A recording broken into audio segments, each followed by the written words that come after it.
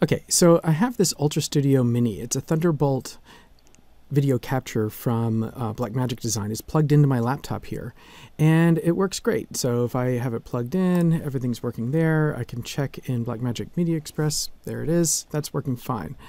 Unfortunately, it doesn't work with Unreal Engine. So I've heard of some people getting this to work with Unreal Engine, but for me, it's not happening. I can actually select my media bundle here and say Black Magic Media Source, and it even appears in here as a source. There it is, and HD, progressive, 24 frames, apply. In theory, that should be it, but nope, nothing there. I can even double check this against the video bit depth, 8-bit versus 10-bit. Yeah, still not working. No go there. I might as well go ahead and delete those. And with that not working, I could also try a media player. Maybe it shows up like a USB media source, right? So double click my media player, go here and look into video sources. Hey, there's Black Magic. Maybe that's it. Nope, failed. So no joy. What are we going to do? Well, it turns out there is a workaround. So let me delete these media players as well.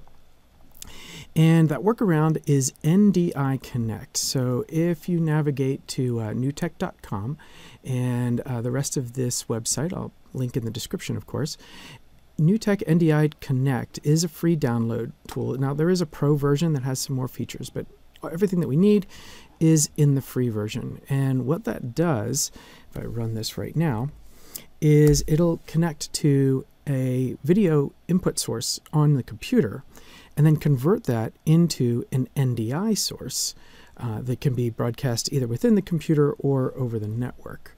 Connect is running, and so Newtek Connect now has access to the mini recorder or whatever other video source I may have pointed it to. And now this video source is being broadcast as out1. So I have the output here, out1 for that. So now if I check Studio Monitor, should be able to open that up, and this video source will appear. Try it a couple times. There we go.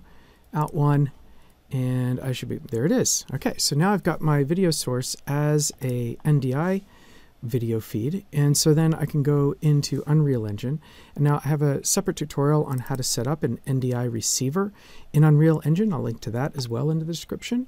But basically, I've got an actor here set up that basically sends a command to the NDI receiver to find a specific transmission. In this case, it's my laptop, output 1, and fire that up. And this is all happening on event begin play.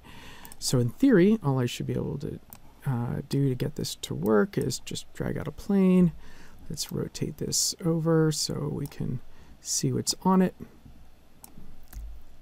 Make it a little bit sort of like 16 by 9 and put the NDI texture on it and hit play. And in theory, in just a sec, there it is.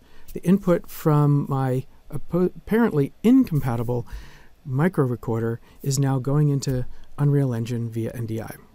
Hope this helps. Till next time, have fun.